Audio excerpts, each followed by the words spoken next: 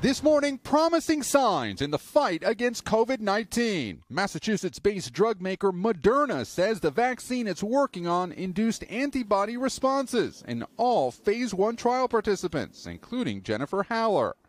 I'm very encouraged by these results. I think it shows that they're on the right track with this vaccine, and it's also really exciting that there are many other vaccine trials going on right now all across the world. The trial included 45 healthy adults. Each received 2 vaccinations, 28 days apart, at 1 of 3 doses. The vaccine was generally well tolerated, but half of the participants experienced symptoms, including fatigue and muscle aches. The results were just published in the New England Journal of Medicine.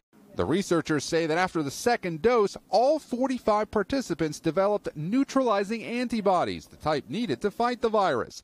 According to the study, the antibodies were at levels up to 4 times the amount found in patients who have recovered from COVID-19.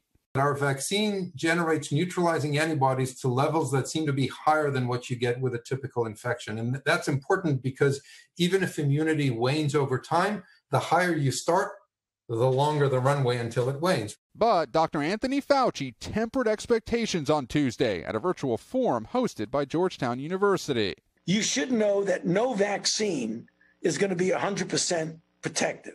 What we hope is that with a combination of people having already been exposed and a vaccine that's anywhere from 70-75% effective, that there will be enough herd immunity, that there will be a time when you and I don't have to worry about getting infected with this awful virus. For now, Moderna is aiming to enroll 30,000 adults in its phase 3 trial, set to begin later this month.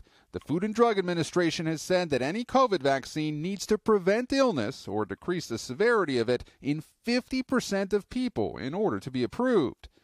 Moderna says the company remains on track to be able to deliver approximately 500 million doses per year and possibly up to 1 billion doses per year beginning in 2021.